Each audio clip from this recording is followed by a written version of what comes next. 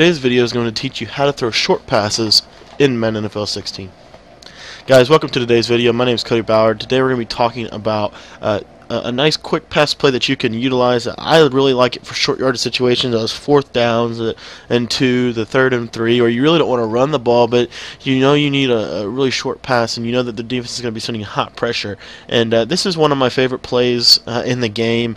I really like it. It's very simple. It's very easy. And the reason that I really like it so much is I think it does a really good job of guaranteeing some quick, short West Coast passing style yards. Now, the play comes to us from the shotgun bunch. It can also be found in the single back bunch, but we're actually using Kansas City's playbook today, and they do not have a single back bunch. But the play comes from the shotgun bunch, and we're going to break down a couple of different plays you're going to possibly see here. Some zone blitzes, some cover 2s, and some man blitzes. But the play is spacing. Okay. Now this is a play that you see every year. It's something that is really ran a lot, but we never really talk about how to run it, how to work it, how to utilize it to really affect your offense. So we like to pick spacing. Now, first and foremost, we just want to run the play and see we have a blue route, we have a flat pattern. The blue route's got a nice little block, and then he's going to release out to the flats. And so those are some options there. Now we have, kind of a basic of what we want to work with here. One thing also, real quick, we want to try is to hitch Adams, and what you're going to see is nice hitch patterns there from both sides there. So some interesting things that we kind of note and really kind of look at here just from the beginning of the play. The next thing that we want to do here is we want to make sure that this is going to be good against man and zone defenses, and also that our receivers don't run into one another as to take away where they're going to go. So first and foremost, what we see is that the tight end is unbumpable. This is going to be a key for us because we're going to try to be able to use him to spread kind of the field for Jordy Nelson. Jordy Nelson's kind of the key to the whole play, and we're trying to get him open. So first thing I want to do is I want to streak my tight end. I want to streak him up the seams. What this is going to do is it's going to pull any zone coverage deep with the tight end. It's going to leave it vulnerable underneath. The next thing I want to do is take my running back and place him on a wheel pattern and then motion him to the right. You see I can bring him over to the right, and we're going to replace that flat pattern now with a wheel pattern to the back.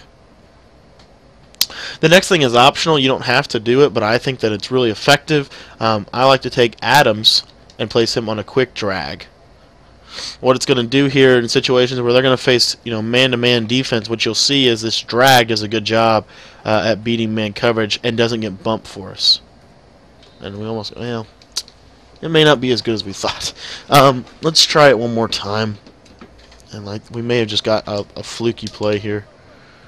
Let's try this. And you see there's the drag being man. So that's a quick read that you have just to kind of look and see. It's something quick because what's going to happen is if they blitz you from the left, you now have a quick read left as well. The cool part about the spacing is it's in your quick audibles. It's your L trigger audible, you see. So that's nice to have. But again, you don't have to drag Adams. You really don't. But I find this route he's on to not really do a great job against anything. Here we'll show it to you against man-to-man defense and watch what happens. You see it's kind of a spicy throw.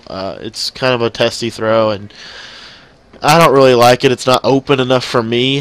One thing you can do also is put him on that hitch route. I don't know as far as experience, because I don't run this that hitch route specifically much, because there's 2 hitch routes in the same kind of location, so that kind of can change some things. It's a little bit different when he's slanting in, and so overall for the whole flow of the play, we're probably going to end up leaving him on his route.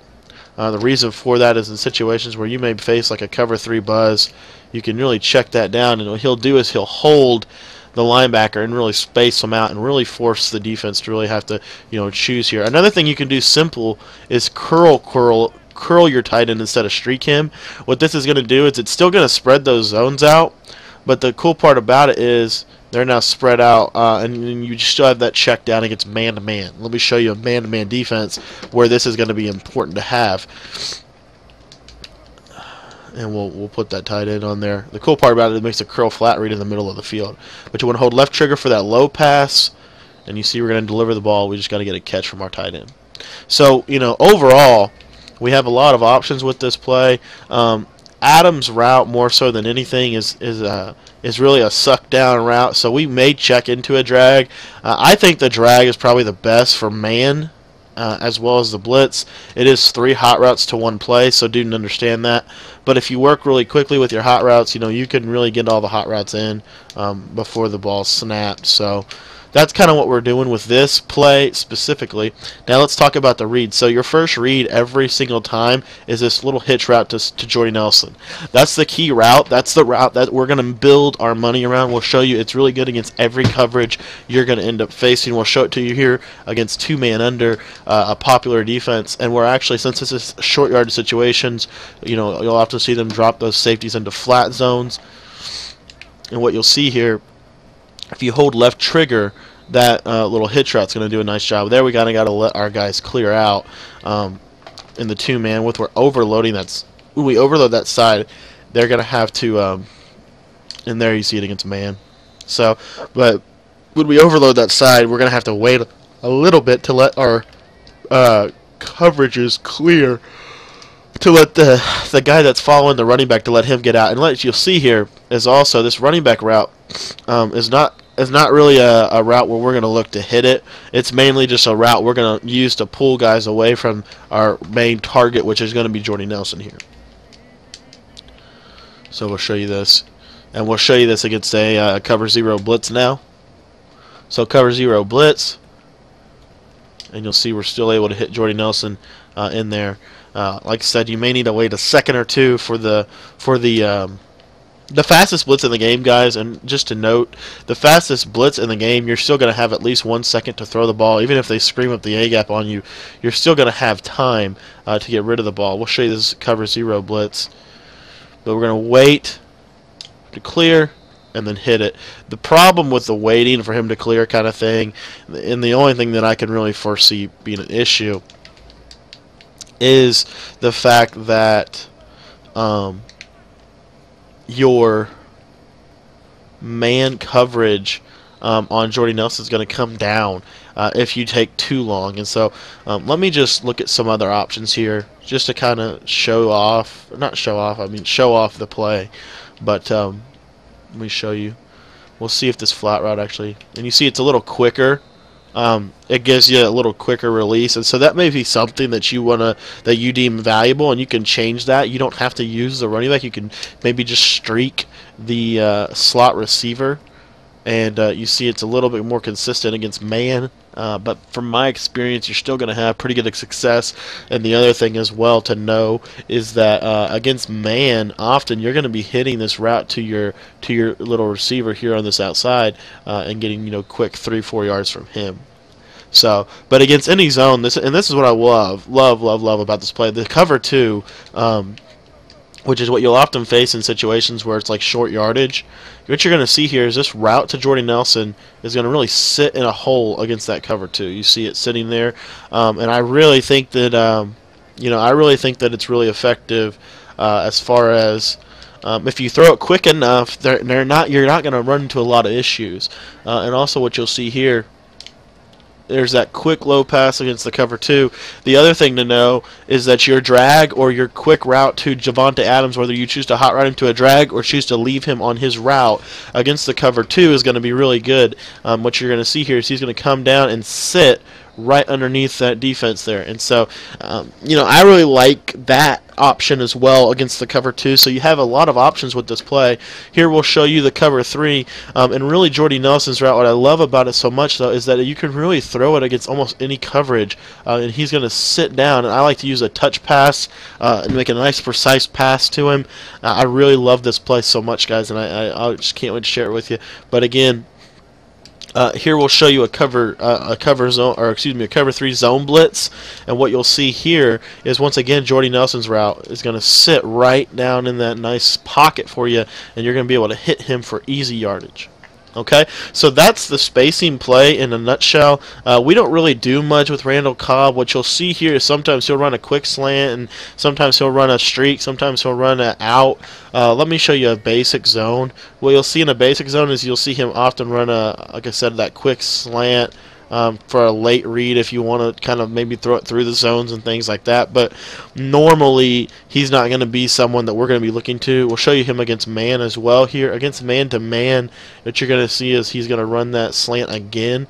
And so Devontae Adams will normally catch that if that's the case. Against cover 0, I don't know if he runs a streak or not. I think he does. You see he runs that fade, and so that's a good thing because then you can really kind of throw that lob pass, that touch pass over the top to Randall Cobb. So, but just some things to think about, and then always mixing in your running plays here from the set, and it's just a really good formation, in my opinion, as far as when we talk about effectively moving the football, using quick little passing plays and very simple concepts, but what I really feel that they do for us is they do a lot more than we realize. Another thing that you could do with this is pull Nelson to the outside and make this quick hit something that is even more isolated, and this is something you want to maybe do only when you're facing man-to-man defense.